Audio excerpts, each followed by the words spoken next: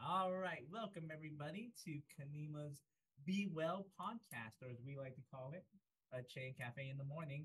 And special surprise guest, we have our registered dietitian with us, Rosanne Walsh. Please introduce yourself. Nice to see you both. Rosanne Walsh here, registered dietitian working with Kanima.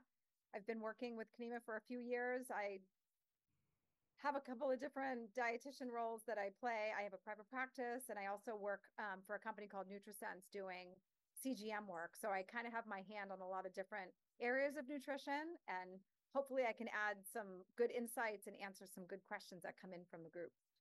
Well, very exciting. We're going to love to hear. We have a whole plan, by the way. Today, we're going to be unraveling the question and I would not say it's a really big issue, but it is something that does raise concerns every now and then. The dad bod is one of the biggest trends in what we see in social media today. And well, I'm not gonna lie to you folks, I have somewhat of a dad bod, you know, but mine's a functional one. Let that be known. It can squat, it can hinge without pain, it can lift heavy items. But am I gonna go to the beach and take off my shirt? It's probably gonna be a little hesitant. I'm not gonna lie. Still can wear a swim shirt. It may wear a swim shirt, and it might be a loose one, you know. But yes, that is one of the questions we got. Is what is a dad bod in your? What would you classify it as, Christian? I wouldn't classify it as, a fully unhealthy thing. It's kind of just like what dads tend to, morph into. They still have that, the supposed quote unquote dad strength.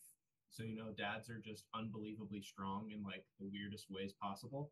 Like I know I've seen like a lot of videos like growing up of like superhuman dads just doing weird stuff of like saving their children from injury and stuff. But it's still that, you're still strong, still a little bit of muscle under that, but you got a little bit of a gut. I get it, and those dad bods are underratedly strong. Like the longer the white socks, the more the strength. It's really, my dad had it too, and he did develop a little bit of a gut. So a dad bod is, to me at least, not something where I'd be like, oh my God, you are the worst, but something where I'm like, hey, we can still be somewhat better, somewhat a little bit more conscious about our health. And as far as how would you describe the dad bod, man? So dad bods essentially, we have a tendency in middle age, if we're talking about males specifically, to gain weight in the middle section. So having a softer or more rounded physique is how I would categorize a dad bod. And typically, it's lifestyle factors and the aging process as a whole, some social habits, biological changes. These are all things that can contribute to dad bod. But presentation wise, it's a little bit of extra weight around the middle. Oh, yes. And I would say that's perfectly described too. It's kind of like the opposite of an hourglass shape from the side. From the side. That's what I think. It's like here and then wide and then skinny again. Not here and then like this, but it's all right. Good thing that today we're going to describe is how can we reverse them for those who don't want them anymore. Because there's still probably a lot of people that are like, man, at least New Year's resolution is a big thing that I hear when I start this training. Or it's like, I want to lose my gut that I developed, or in a sense, my dad bod. So today we're going to actually, luckily, great thing about also want to point out that one of the misconceptions, at least in fitness, is personal trainers have all this great nutritional advice and how to gain it. And at least in my professional opinion, I always tell people where I can help you some, but I'm not nowhere near a dietitian. Like I have an idea and I can't give you a meal plan just because my fitness background kind of like jumps into that, but like a small portion, not to the big part. So that's the great part of also having a dietitian here, where those questions where they give us, now we can really dive deep into it. So what would, to reverse that dad bod, would you say? Because I know you said, well, first let's discuss what causes that. What would cause it? So it's multifactorial. It's never just one thing. So cumulative, that's really a tongue twister. Cumulative speaking. So we're talking about, lifestyle changes that creep up on us over time, right? So dads are typically really busy shuttling kids from school to activities and juggling work in between. So hitting the gym might not happen as frequently or consistently as it once did post family life, so to speak. So the busy schedules and the more sedentary activities, being in the car more, sitting at the office, maybe not having the opportunity to work out, the combination of those things can lead to less muscle tissue on the body. And when we have less muscle, our resting metabolic rate declines, we become less insulin sensitive and more insulin resistant. So our ability to utilize carbohydrates from our diet declines, or our ability to utilize the carbohydrates as efficiently, as effectively as we did when we were more muscular as males declines. So those are two major contributing factors. And then we have physiological changes that occur as a result of declines in hormones like testosterone. So when you have fewer, less amounts of testosterone in the body, you're going to have a more difficult time accumulating muscle tissue, which has that cascading effect on the metabolic rate because it then does decline. So, and then you've got lifestyle changes. So drinking alcohol, I know it's kind of like a controversial topic because the World Health Organization will say very clearly that no amount of alcohol is considered healthy or safe, despite what we've heard in years past about the benefits of resveratrol in wine. You can certainly get the benefits of resveratrol in grapes too, but alcohol is a toxin and it's a burden on the liver.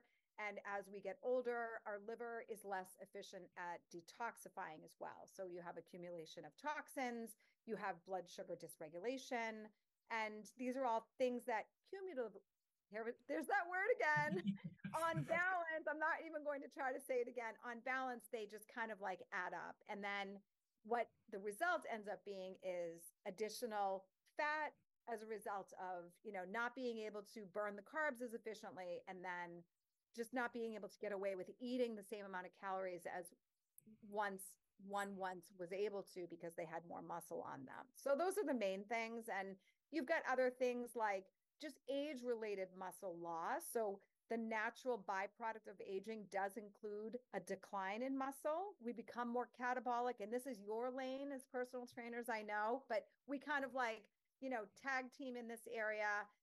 The lack of sufficient amino acid supply to repair muscle tissue becomes problematic since we do absorb protein in a less efficient way as we get older. So we need more muscle.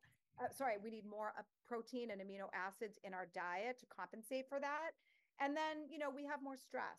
So the stress of juggling, the job, the full-time job, and the family life, and all of that does affect cortisol levels, and it does affect blood sugar, and that can also contribute to a picture of elevated insulin, elevated hormone insulin, which affects our ability to burn fat as well and stay lean. So those are some factors.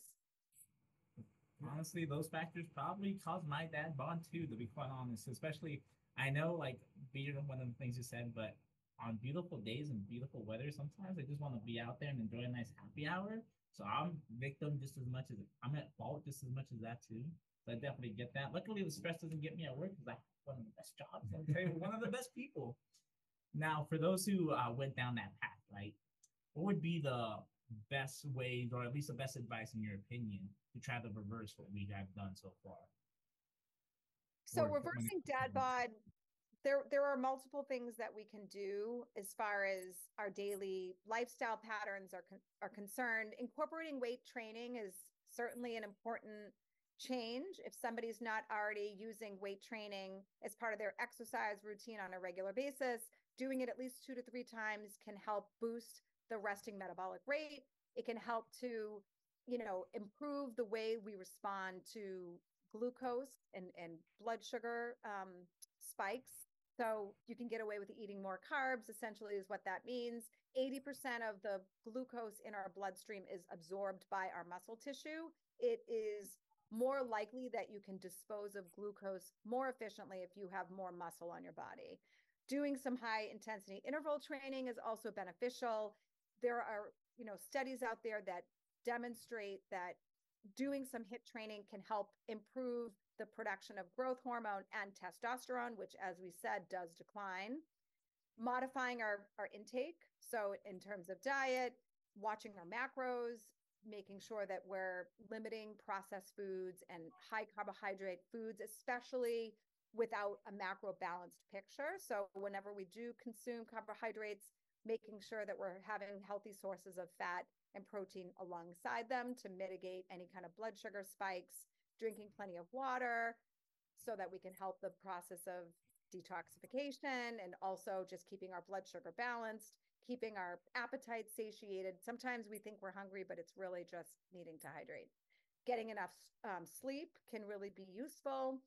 All of our muscle repair work and fat burning predominantly takes place in a fasted state overnight. So ensuring that we're capitalizing on the window of deep sleep, which occurs between 10 p.m. and midnight.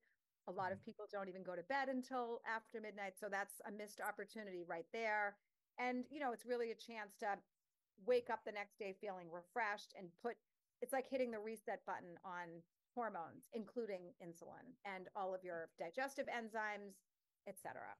So those are just some examples of things that can be done. Everything you named down is everything I have to improve on. I went to bed yesterday. Man, I gotta be better on that. So, as far as that goes, sleep, what would you categorize it, in your opinion, would be the most important one? Like, if you had to only pick one to really take care of, would it be sleep? Would it be getting macro? Would it be on strength training? What would be, in your professional opinion, the one, if somebody had to do something, this is what I'm begging you? By and large, even though I'm a dietitian and I'm all about the food, sleep is going to trump everything every time. So if somebody is chronically sleep deprived, if they're chronically missing out on that window of, 10 p.m. to midnight when you get the most possible deep sleep, that's when the glymphatic stage of sleep occurs. So there's this cellular cleansing that occurs within the brain. Growth hormone production, testosterone production. If you're missing out on getting enough sleep, that is the area that I would address first. And I know I have this question a lot from mine, which I try to explain, but I probably can't explain it as well as you can. When you said macronutrients, micronutrients, a lot of people, at least when I'm telling them, it's like you got to get your macros in, they really don't understand what that truly means, especially for those that have dad bods. How could I go about it, explaining it better in a sense of, hey, this is what macros are, this is what micros are, this is how it helps your body, this is why you need to take this more than that, etc. Sure. Great question. I answer this very frequently with my clients as well. So we have three major macronutrients. We have protein, we have carbohydrates, and we have fat. The balance of those macronutrients is essential at meal times because they will dictate what happens to your blood sugar at each meal. What happens with your blood sugar is what's going to dictate whether you store calories as, fat, or whether you burn them as fuel. Now, having a meal that is too high in carbohydrates and not high enough in protein and fat will lead to a blood sugar spike, and more likely that you'll be storing fat in that, either in that meal or just the inability to tap into fat stores, which means that if it's chronically done, you're not metabolically flexible. You want your metabolism to be flexible enough to tap into the thousands of calories that we have stored on our bodies in our fat stores for fuel. That's what it's there for. If you can't tap into it, it means that you're a sugar burner. You're somebody who's so conditioned to wanting carbs because you're on this blood sugar roller coaster all the time. Your insulin is always elevated. And if your insulin is always elevated, your body can't burn fat for fuel. Yeah. So in a nutshell, protein, carbs, fat, essential at every meal, the balance of which you would consume all of those varies based on activity level, based on whether you're pre-diabetic or other health conditions. Your age does play a role, and the type of physical activity you do. So if you're very active in the gym and you're weight training a lot, you will be requiring more protein. If you've recently suffered any kind of an injury, or maybe you're going through a cancer treatment protocol, you're more catabolic when you're in a disease state, and you're going to need more amino acids at that point. As I mentioned, as we age, we absorb amino acids less efficiently, so we need more to account for that. And one of the reasons why we absorb them less efficiently is we have lower levels of stomach acid. So to break down amino acids, we need robust stomach acid. Our digestion quality tends to decline as we age too, so that's also a consideration. Yeah, I had kind of, I don't know if it's really like it's not too far off the beaten path of it. But one of my former bosses was a mentee of Charles Poliquin. And so I get a lot of my like training principles like from Charles Poliquin, kind of just how I kind of run things. But I've seen many videos on Charles Poliquin, like after he's passed away, basically of him talking about diet and nutrition.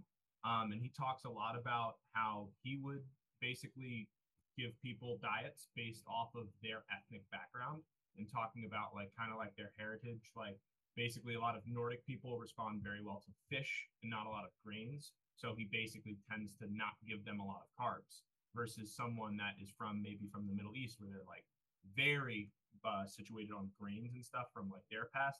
They don't respond well to a higher protein diet. I just kind of want to see what your take is on that. Yeah. I think there's so much, there's not a lot of research or science to support what you're talking about. However, as an integrative and functional dietitian, I am very focused on working with folks one-on-one for personalizing their nutrition.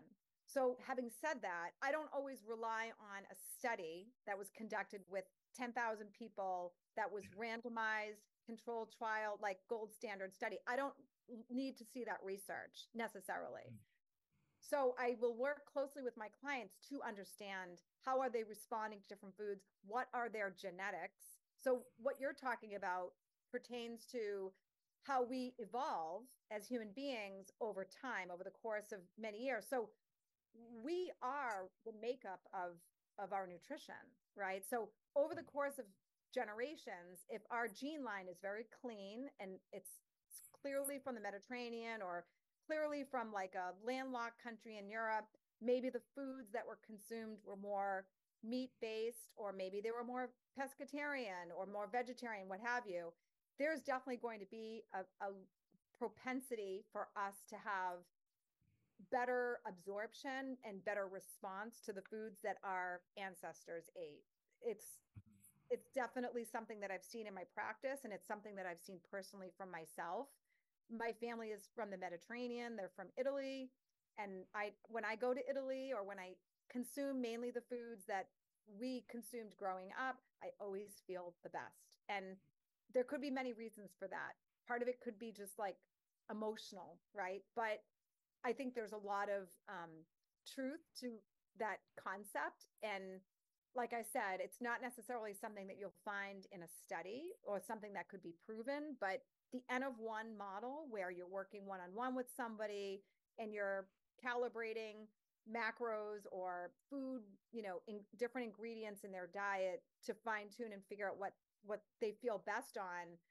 That's the end goal. And I mentioned I work for NutriSense. I'm not in any way trying to say that everyone needs to be on a continuous glucose monitor, but if you wore a continuous glucose monitor, you would have insights into how am I responding to these different foods from a blood sugar standpoint.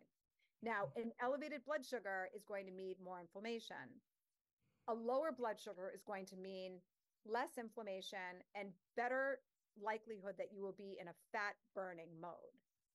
Yeah. So if somebody is responding positively to a meal that is primarily vegetarian based, lots of legumes, lots of beans, lots of fiber, great.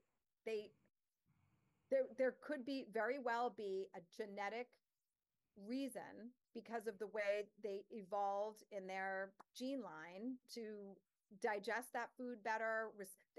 We can't discount the role that the microbiome plays there either. So we've got trillions of microbes that live in our gut, that we live symbiotically with, that have a huge say in what happens to our nutrition when we digest it.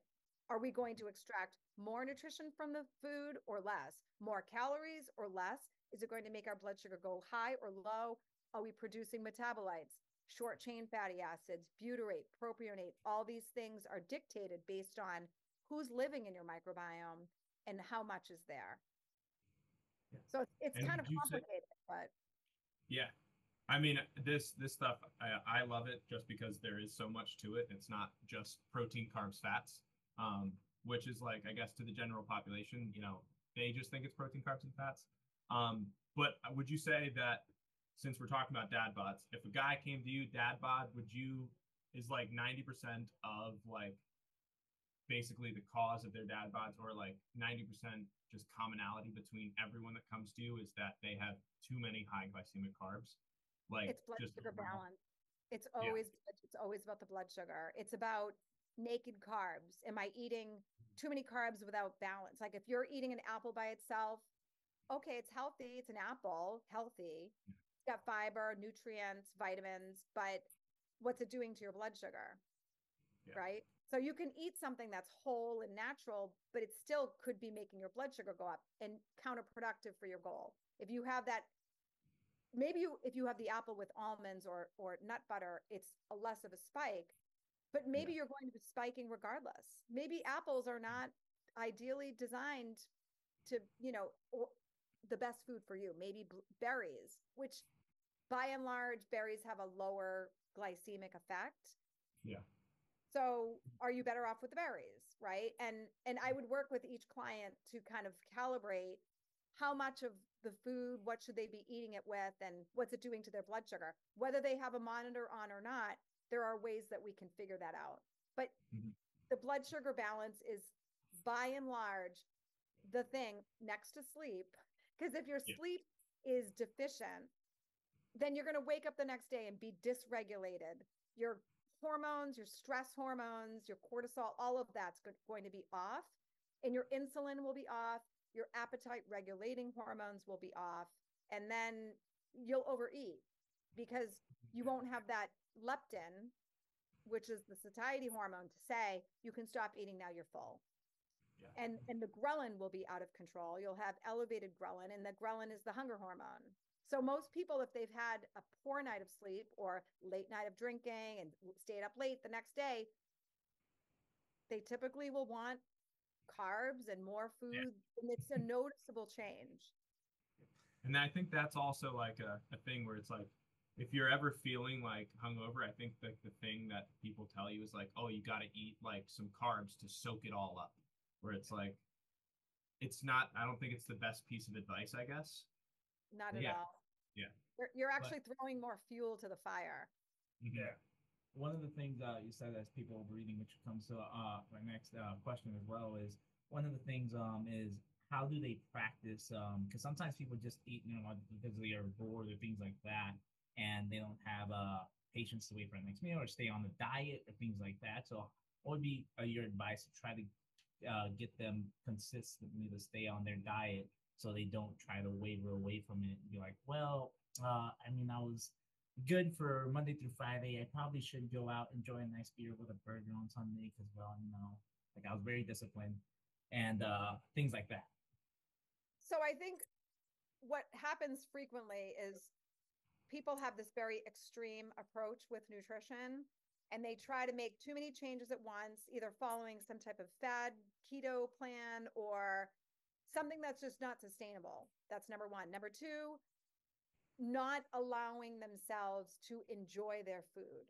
So I always like to adopt the 80-20 rule when I make a recommendation where, 80% of the time the meals are macro balanced and clean and everything's, perfectly aligned.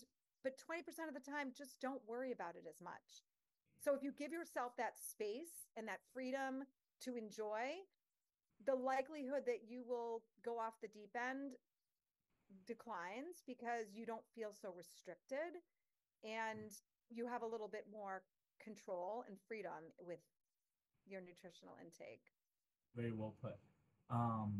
So also with the diets and things like that, one of the things I wanted to get to as well with dad bod is one of the think underrated things when it comes to health are colon and prostate cancer preventions, things like that when it comes to it.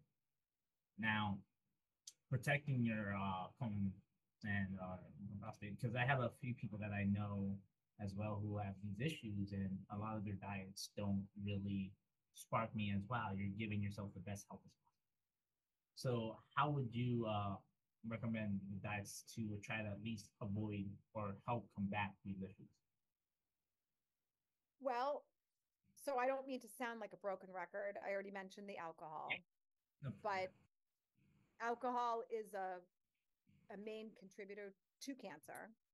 So it's definitely something that people need to be more aware of, that alcohol does contribute to the formation of cancer cells. So and the mechanism behind that. So we've got alcohol as a toxin. Your liver needs to detoxify that. There's certainly this, chance as you get older, your liver gets burdened. We can only be handling so many toxins at once. We're exposed to toxins in so many ways in our lives, right? Yeah. The air that we breathe, the water that we drink, there's chemicals in our food, there's pesticides. Our liver is busy, right? Doing all these things. Even if you're drinking coffee, like your liver needs to metabolize that caffeine. So you throw alcohol into the picture, and that's another toxin. So just being really mindful of your toxic burden as a whole. Even the BPA plastic, the BPA in plastic, if you're buying shrink wrapped zucchini as opposed to zucchini that's sold standalone, you're getting a little bit of BPA with your zucchini every time it touches that plastic. There are microplastics that make their way into your food. Wrapping your foods in plastic or putting them in plastic bags, just thinking about all those things, knowing that there's accumulation, right? Oh, I said the word. I said it. Look at that. I knew eventually it would come. So maybe you're just digesting something and it finally came through. I know. I'm on a roll now. The microbiome health is really important to think about. So one of the best ways to prevent diseases like cancer is ensuring that your inflammation level is low. When you are thinking about feeding your microbiome, the microbiome will reward us if we properly nourish the microbiome for diversity and for anti-inflammatory benefit. So there's trillions of different like bacteria that can live there. All these species, we're just learning. We're on like the top of the iceberg. They're like trying to like just learn all about it, and we've got a long way to go before we're feeling really like we really understand what the role of the microbiome is in terms of our ultimate health and outcomes. But we do know enough to know that if you don't have certain types of bacteria, you're missing out on the production of these short chain fatty acids that bring inflammation down. So populations like bifidobacteria, lactobacillus, akkermansia, those are just a few. And I do stool tests with my clients all the time to assess what's going on inside their gut. Do they have the right levels of healthy bacteria? Are they overburdened by unhealthy bacteria or yeast or different types of things that can grow? Sometimes people have parasites or they have infections of H. pylori. H. pylori can lead to a cancer diagnosis, a stomach cancer. There's different types of cancers associated with overgrowths of different type of bacteria.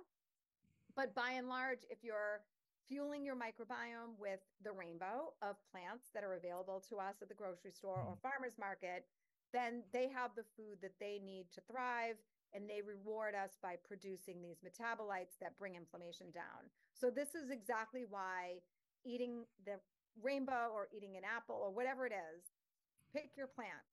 Just eat lots of color and do it regularly so that you're producing the short chain fatty acids and you're bringing inflammation down in your body. And also you're excreting regularly. So I don't think we talk enough about the importance of regular bowel movement. So if you're not going at least once a day, you are constipated. And that's always a surprise to my clients. But if you're holding on to stool in your digestive tract at the bottom of your digestive tract in your colon, you are going to reabsorb those toxins that are meant to be excreted. And when you're reabsorbing toxins, that's more work for your liver, and that's potentially overburdening your liver in the sense that bad things can happen if your liver is overburdened, right? So those are just a couple of things. And then limiting consumption of anything that's processed that might have additives that are known to be carcinogens. So there are nitrates in cured meats that we can be avoiding. Choosing meat that is grass-fed versus meat that comes from a larger operation where the animals are not eating grass, maybe they're eating corn, GMO corn. If you're eating chicken, ensuring that it's pastured chicken. The difference there is you're getting more omega-3 fatty acids versus omega-6s, and keeping that profile in balance is important, that ratio, because omega-6 can be inflammatory if it's out of balance with the ratio from what you want. So those are the main things. And I would say, like, keeping up with your checkups and making sure you're visiting your doctor and doing your screens, maintaining a healthy weight. So every time we have excess weight on our bodies, we're storing more like toxins in our bodies, and it's a sign that we're not metabolically healthy. Making sure blood sugar stays balanced so that we, reduce the inflammation. That's another proactive preventative measure. But, for prostate cancer, doing the PSA test, there's a digital rectal exam that can be done, and the colonoscopy for the colon cancer. But the things I mentioned as far as cancer prevention with regard to anti-inflammatory benefits of keeping blood sugar low, feeding the microbiome, consuming the rainbow, like those measures will protect you from a variety of diseases, not just cancer. I had one thing, kind of just going off the inflammatory stuff. I haven't looked too much into it, but I've heard a lot about it, just being in like the kind of like sports performance world. But about like Tom Brady's like TB12 diet and how they don't have nightshades because those cause a lot of inflammatory response. I haven't looked into it obviously, but like how much, I guess, truth is there behind it, or how effective is it? How much is it, like, take it with a grain of salt or kind of listen? Sure. I think that's such a great question. So I have his book, and I've taken cooking classes with Alan Campbell, who was his chef. I was, for a period of time, like very interested in learning more about the diet. I think as far as avoiding nightshades, we respond to nightshades differently. So potatoes, like eggplant, tomatoes, like peppers, if you notice when you consume those foods, if you notice anything that's off with your bowels, off with your skin, off with your energy, that could be a sign that you're reacting. If you're consuming the food cooked versus raw, you might react differently. It's dose dependent too. So maybe a small amount is okay. Maybe a larger portion is not okay. So you kind of have to test and see. And remember that we're all bio-individually very unique, but there's definitely an association between nightshades and an inflammatory response in people. Not everyone, but if you're more prone to be exposed to inflammation, so you have to consider Tom's career, right? So he put himself in a career where he was constantly being, he was taking the hits. He needed to be on his game, and he was hyper focused on reducing inflammation in his body. So if the average person is consuming a little bit of eggplant in a, eggplant parm once a week, is that going to throw them off? I really don't think so, but I could be wrong, because I'm speaking from, how I would respond to that eggplant.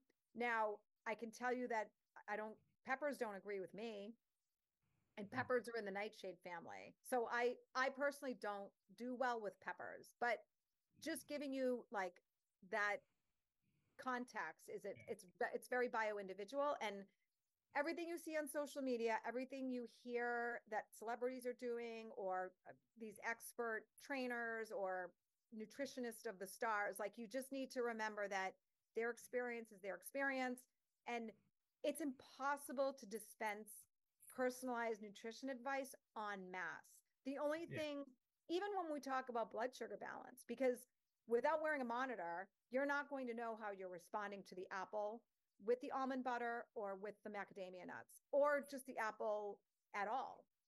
You won't even know.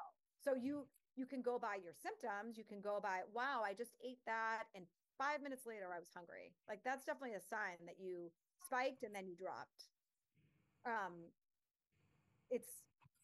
It's always going to be changing too. Like you could have that response the day that you didn't hit the gym, and then the day that you hit the gym, when your nutrition had been on point for a couple of days in a row and your insulin was perfectly balanced and all the stars were aligned, and now the apple is fine. So it's complicated. It's not really cut and dried as some people make it out to be.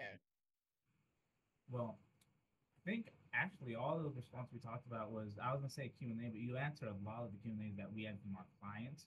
So now we're actually getting to the end of it, which I hope everybody now understands more of a dad bod and understands more of an approach, because even I came out a little bit more knowledgeable than when I came in. So hopefully our clients are also after listening more as well. But other than that, I think we also are going to have a comment section for Q&A. So if there's something we did not discuss in this podcast, please feel free to comment down low, and when we have the time, we will get back to you if we can, unless the questions are too outrageous, like what food makes me fly. It's a great question, but I probably don't have an answer for that. But other than that, it's been great talking to you, Rosanne. Thank you so much for making time. Yes, thank you. And yeah, other than that, Diego, Christian, Cafe, Leche, Rosanne, everybody, we will see you on the next podcast. Thank you so much for everything you've shared. Thank you. All right, you enjoy your day.